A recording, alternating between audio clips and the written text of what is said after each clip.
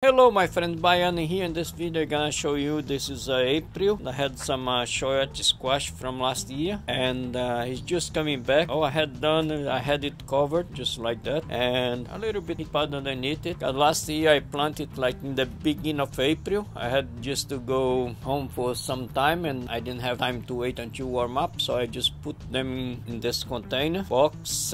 Let's see. So I have it very much like that. I had it covered up and very much I had the tarp in there from the car, right? I had the drop sheet and now I just uncover it. You can see it's just like that to come back. It's still alive, coming back. And I don't know, I had few more in there, but I just seen this one and I just add a little bit of horse manure in there and I had it just against this post right there, and then I just move underneath the balcony. That way it's less cold in here and the heat pad work. But I have another one that I want to show you, work very good. Let me show you here on the back. And for this one here I just gonna move it back in there in that spot, and then I just gonna give 1 week because it's April and it start to warm up. So I just gonna uncover it, put it there, get a sunlight, grows. So 1 week I come back and I just show you guys that. Yeah guys, that is my original spot. I'm just gonna leave it there. I know the box kind of is small for the Chayote squash, but I still produce some fruit on the container. And here's the reason that I have it there. Have a place to climb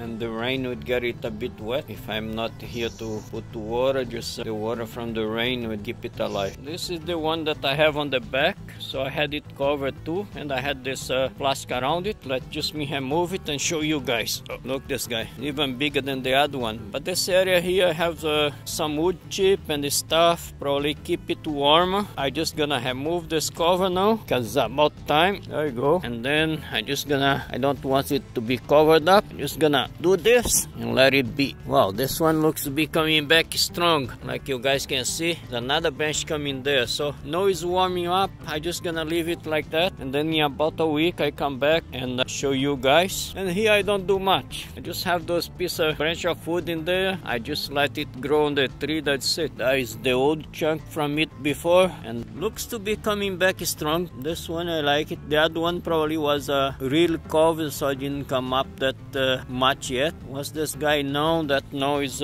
uncovered and sun hit it good, just gonna grow very good. But this area here is amazing because I had like avocado underneath this tree, just come back every year for about 3 years, but then it just end up dying. Looks like the part on top of the soil will die off, but the root is still alive and then just keep back. But no, it's not coming back, looks like. See you in a bit or in a week. It's gonna be on the same video. Just gonna come and show you guys how it's growing.